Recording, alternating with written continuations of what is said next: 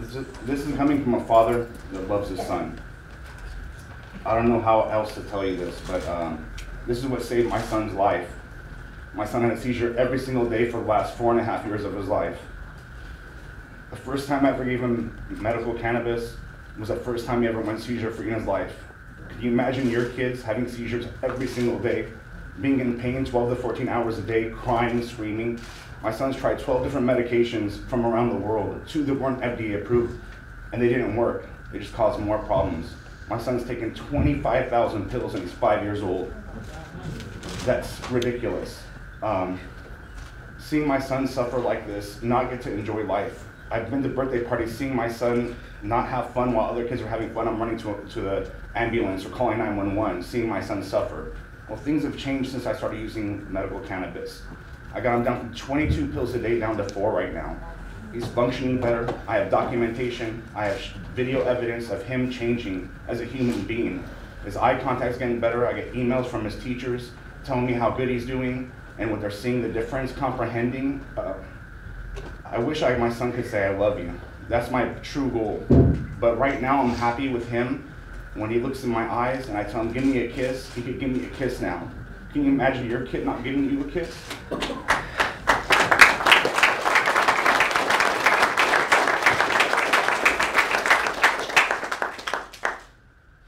I've been blessed. God's shown me the way. This is a plant.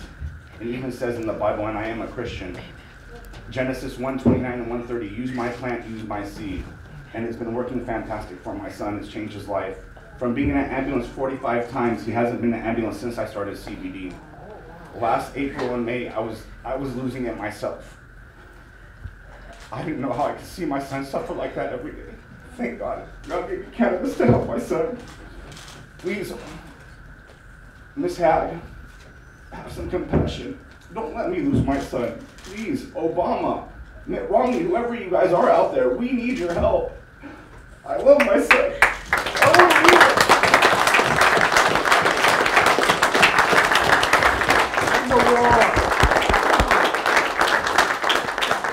I just got a couple more things to say.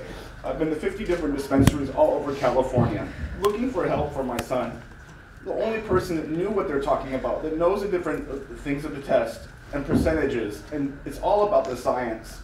And to save my son's life, we've done a lot of trial and error until we figured out what's helping him out. There's other children that are on it.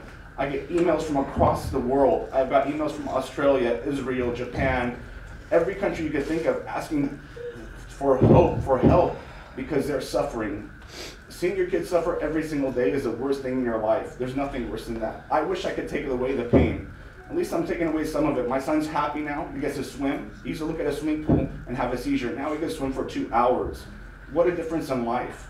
Not just that, the whole family feels better. We do have hope. Before, no one had hope, and now other parents are getting on it, and all the kids are doing better.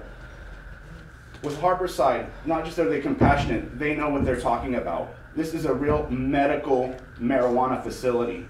Like the other lady was saying earlier about the ones in LA, I've been to the ones in LA. They have no idea what they're talking about. And I'm being serious, because I walked in there and I'm very educated about this because I'm trying to save my son's life. And they have no idea what they're talking about. When I go here, we work together to learn and understand what can we do to help things better. And being compassionate, I mean, thank God for them. If it wasn't for them, I'd be in an insane asylum. I don't know if I would even have my son right now.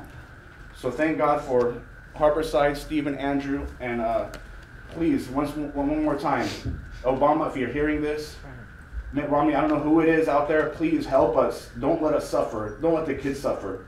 Thank you very much.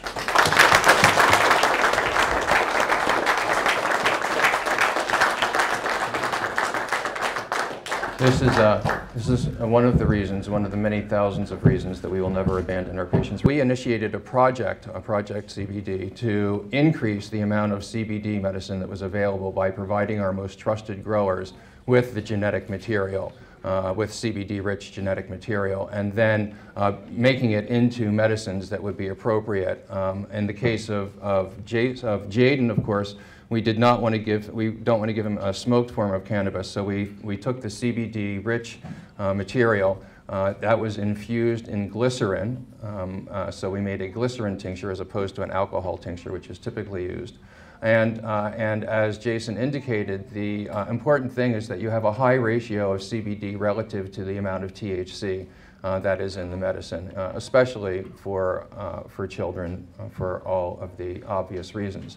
So, you know, this has not been an easy project. It has not been an inexpensive project. It is a project that we've been able to undertake by virtue of our size, and is an excellent example of the type of irreplaceable service that Harborside provides, which will be completely lost if we are taken, if we're closed down. On behalf of your son, if you could say anything to the U.S. Attorney and to have them stop this action, what would you say? If I could say anything to anyone out there, please, if it was your child, would you let him suffer?